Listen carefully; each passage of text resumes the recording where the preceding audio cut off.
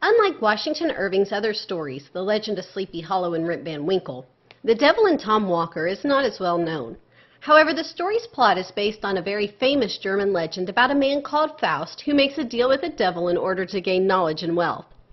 This motif has made its way into contemporary culture through songs like Queen's Bohemian Rhapsody, Eminem's My Darling, and very obviously into Charlie Daniels Band's The Devil Went Down to Georgia.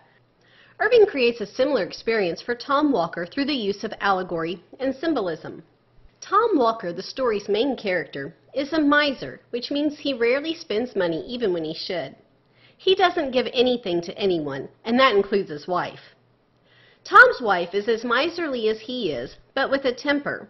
The story explains that she is regularly verbally abusive, and the townspeople suspect she is even physically abusive toward Tom. Old Scratch is given several names in the story, including Wild Huntsman and Black Woodsman. He is the devil, described as a black man, but neither Negro or Indian. He has a dirty, soot-covered face and carries an axe. Keep in mind that he is a physical character in the story, like a person with supernatural powers. Irving frames the story as an old legend, with witnesses who have passed the story down over the years, giving it some validity for his audience. He begins with a short explanation about Kid the pirate who left gold buried on the banks of Boston, and now that Kid has died, the devil himself guards its hiding place.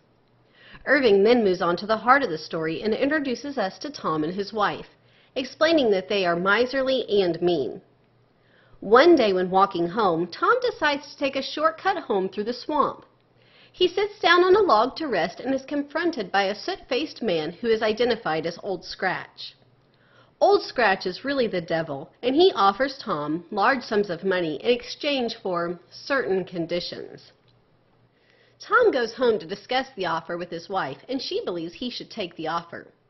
Now, since he doesn't much like his wife, and certainly doesn't want to share any wealth with her, he is hesitant to take the deal. His wife in turn becomes angry and decides to go see Old Scratch herself. However, after a couple of days, she does not return, so Tom goes looking for her. After searching through the woods, all he finds is her heart and her liver tied up in her apron, and he knows that she is dead. And he's rather happy about that. This leaves him free to make his deal with the devil without having to share anything. So after a conversation where Tom agrees to be a corrupt usurer, someone who lends money, he leaves for Boston where he lives a life of wealth and corruption. After some years, though, Tom starts to worry about the potential punishment for his acts and tries to go to church to seek salvation. He carries a Bible everywhere he goes in hopes of warding off Old Scratch. This, of course, does not work when one morning, with his Bible under a stack of mortgages, Tom opens the door to find a black horse and a black man who says, "Tom, you're come for." Tom is thrown upon the horse and swiftly taken back to the old Indian fort and gone in a blaze of fire. Most short stories have a theme, which is insight about human nature. In this case, though, the devil in Tom Walker has a moral, or lesson to be learned. Clearly, Irving is wanting us to see that greed and moral corruption leads us down the wrong path. He illustrates this moral through the use of literary device called an allegory, where the characters, objects, and plot represent an idea. Irving uses a variety of symbols, where one thing represents something else, to create this allegory. The characters themselves are symbolic. The devil is temptation, whereas Tom and his wife represent greed. And later in the story, Tom symbolizes hypocrisy, when he is attending church but still collecting mortgages.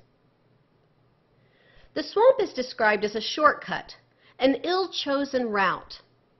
It is not only Tom's shortcut home, but it was his shortcut to obtaining the wealth he wanted. But, as the narrator tells us, it was an ill-chosen shortcut because it cost him eternal damnation. So here the swamp symbolizes the figurative wrong path. And the Indian fort. The Indian fort, then, might not surprise you, is a representation of hell. The final scene where Tom is taken on the black horse shows his descent into hell. When we look at the swamp and the Indian fort together, we can conclude that Irving is saying that taking the shortcuts in life will lead us down the wrong path, the path to hell. Of course, Tom's Bible represents the other side of that, the chance for salvation. But in his final moments, Tom realizes he left it under his mortgages, under the evidence of his corruption, where it cannot help him. In addition to its use of literary devices, Irving's story has many characteristics of writing from the Romantic time period. Like most romantic stories, the element of the supernatural is obvious in The Devil and Tom Walker. The fact that the devil is as real as any other character in the story is beyond the realms of reality, as is Tom's literal compact with him. This reinforces, too, the romantic tendency to gain wisdom from the past. The Puritans believed the woods were filled with evil and that the devil was behind every tree. Irving's story quite literally reinforces that idea. We can also see evidence of the romantic view that the city is a place of moral corruption. The setting for this story is Boston, and it is here that Tom does the devil's work. He is a corrupt soul who is taking advantage of people for monetary gain. His corruption finally ends when he is whisked back to the forest. While it's not exactly the escape he wants, it is an escape, or maybe a punishment, for what he has done in his corrupted life.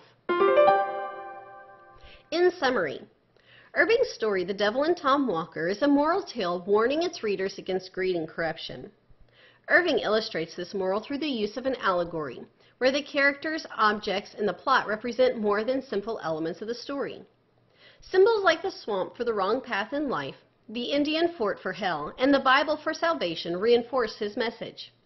We also learned that Irving's story reflects the characteristics of the Romantic time period, including the use of the supernatural, and the city as a dirty, corrupt place.